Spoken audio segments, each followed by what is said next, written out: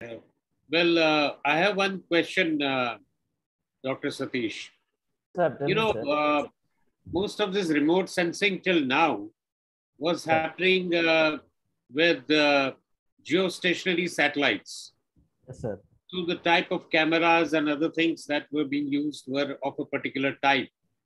Now, what is the implication with the LEOs coming in a big way? I mean, the future of remote sensing would be LEOs. Yes, sir. So what is the implication on the tools that we are using for this purpose?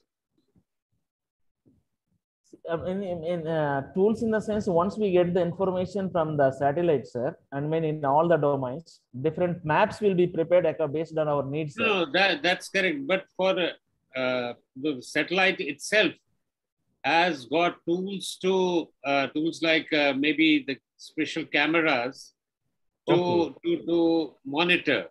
Now, Yes. what is the difference in those between the ones that are used for the geostationary, which was the practice till now, and now in future it's going to be all LEO because the resolutions would be better.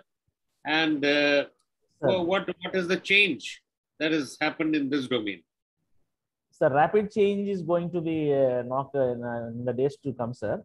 But as of now, we are not looking on this hardware component, sir. But we, as part of, application point of view, we are working, sir, on software ArcGIS. Once once it is got developed, no, we may go for knowledge transfer, sir. You also mentioned that identification of pollution patches is perfectly fine, but yes, how exactly is the corrective action taken for that? See, actually, there is a mathematical algorithm, sir, with combination of AI, sir, and artificial intelligence. By with the help of formulas, they can find out what is exact the carbon stock, sir. We need to connect we can find I agree, we can find the spots where the pollution is maximum, but yes, what is the remedial measure taken to reduce pollution in those areas?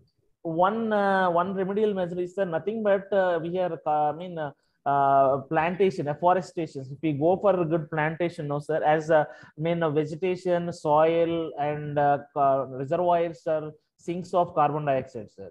If we are able to cultivate the plant rigorously in those areas, obviously, within a period of time, we can bring down the carbon concentration in that particular area, sir. No water there to sort of ensure plantation. Is there any alternative method for that? See, even there are certain species, sir, even without water, we can cultivate plants, sir. By making minimum usage of water content, and then wetness, plants can grow up, sir. Through that, we can overcome these carbon issues, sir. So, for this, you can say the precision agriculture, the moisture content of the soil is critical. Yes, sir. Yes, sir. And the pH value, the moisture content is important.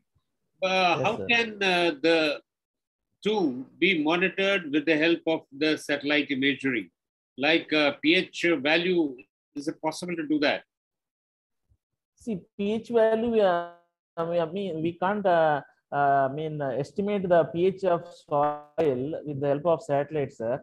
In that particular constraints, if plants are not grown well, if we feel that the pH is most effective, and we need to go for lab test, sir. That's it. Otherwise, we can go for chlorophyll concentration, and we can go for assessment of plant how it is growing by one after one checking of different parameters.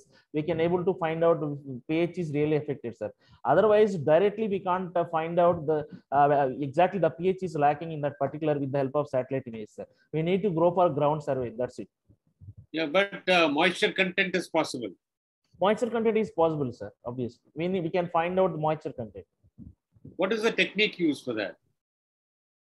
A resolution, sir. Resolution of the satellite images. We can find out the moisture content, sir. Whether moisture is good or not. That FFC is there, sir. False color composites. Once we are able to retrieve the data of satellite images, we can find out, sir. Once we got the information of that FFCs, we can easily find out, sir. By framing algorithms. Now, through satellite imagery, it's possible to monitor the quantum of groundwater as well. Yes, sir. The Quantum water. groundwater. We can't. Yeah, quantum, the depth at which the groundwater is available. Like you can also see what have been the water planes, so that a particular type of agriculture can be encouraged in a particular area Yes. to decide on the arable land, etc. So again, I mean, since now the overall technique is improving with LEOs coming in. Yes, So sir. how much improvement there has been in the recent past over what we have been doing for the past so many decades? We can predict the quantity of groundwater, sir. That's it. We can't give exact the quantification of groundwater, sir.